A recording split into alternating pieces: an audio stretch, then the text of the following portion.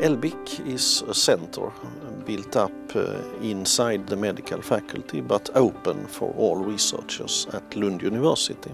We have focused so far on magnetic resonance imaging, that is MRI, on nuclear medicine techniques such as PET and SPECT, and also on microscopy imaging.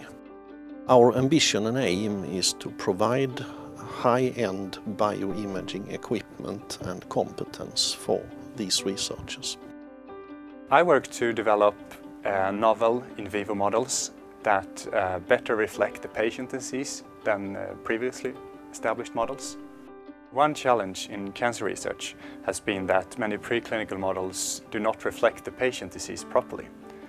But with our newly developed in vivo models, in combination with the in vivo imaging techniques here at LBIC, we have taken a great step towards increased clinical relevance.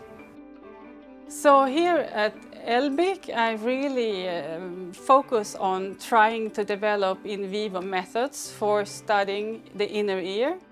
It's really difficult to get hold on what is going on in the inner ear because of the fact that it is enclosed in dense bone. Regardless of whether you are a brain researcher in the preclinical arena or a diabetes researcher in the clinical arena, you can always get help to choose which imaging modality that you wish to utilize. It is only the researcher, him or herself, that sets the limit for what can be done. And I think the interaction between our staff and the researcher is of the utmost importance.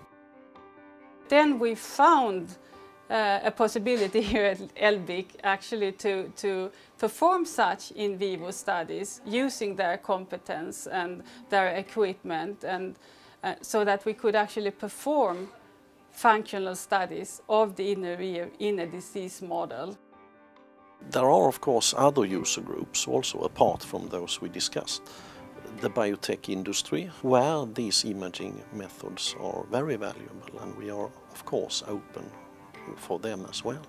MRI, for example, is not only a medical device nowadays. With MRI you can investigate human cognitive function. So we do not know, but maybe this can be used by the economical industry even in decision-making processes later on.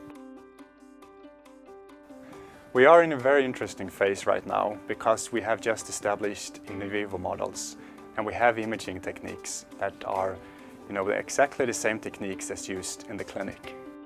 The cutting edge of magnetic resonance imaging is in the very high fields, the very high magnetic fields. That was our ambition even from the start, to host a 7 Tesla MRI scanner in Lund. So you could regard it as a microscope where you focus even better than you have been able to do with the clinical machines and machines earlier on in the research field. This is the only one in Sweden, and will remain the only one in Sweden for a fairly long time. I think what makes us unique is that we have so many different in vivo imaging techniques, and it's the combination when we can use all of them together that makes the essence and the real progress here. Right now, the only limitation at LBIC is our imagination.